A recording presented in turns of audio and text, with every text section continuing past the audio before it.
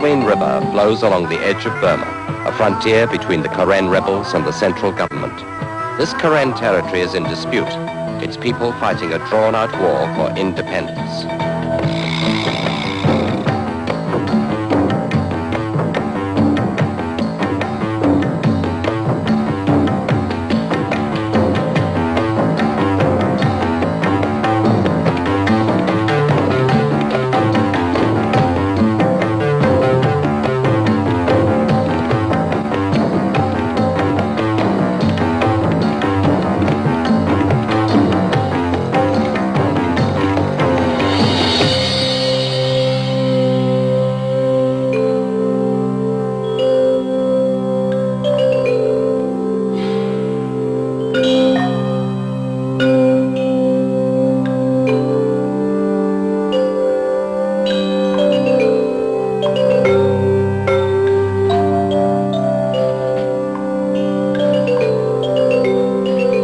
Since 1948, the de facto Karen government has been demanding a role in the political settlement of Burma itself and recognition as a separate state.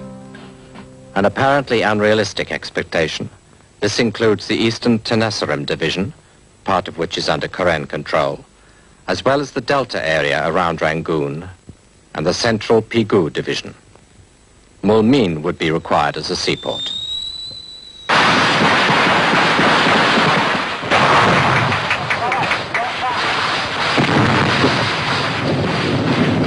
The actual area administered by the Karen National Union at present falls far short of their original demands.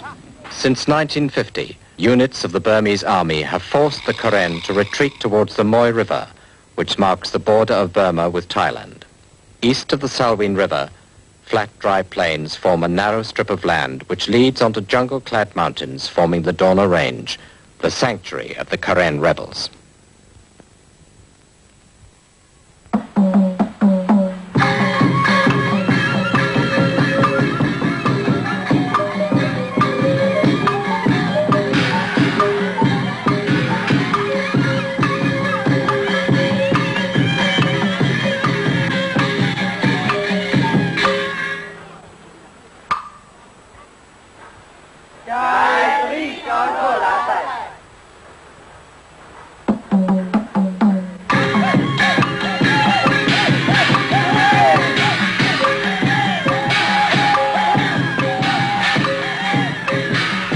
February, the Karen National Day.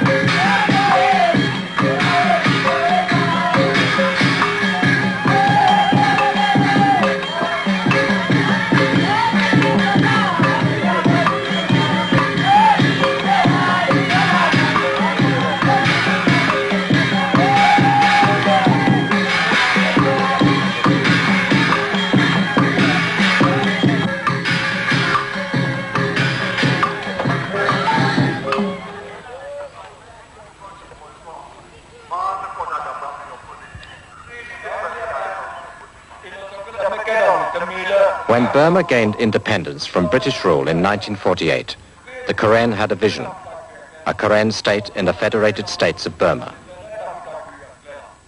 Their act of faith proved fruitless, sour.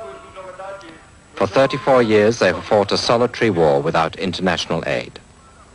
If there is no help, it doesn't matter. People from outside won't help us because we are rebels. Huh? They won't help. Do you think that's right? If it is for the right cause, you should help, isn't it? I think, for myself, I don't care if people won't give us. We're going to get it. God will give us back. The Karens gave up their land, gave up everything, resorted to the hills and to the jungles, you know, just in order to keep peace. But when things get worse, when things get unbearable, when tensions are such that will never ease, sometimes it must break. And that is what happens with the Quran today.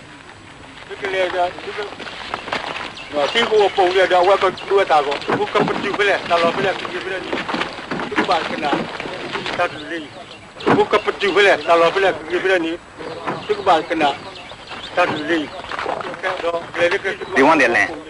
They want their freedom. They want their name. They want their personality. Things like that, you see. And that's why the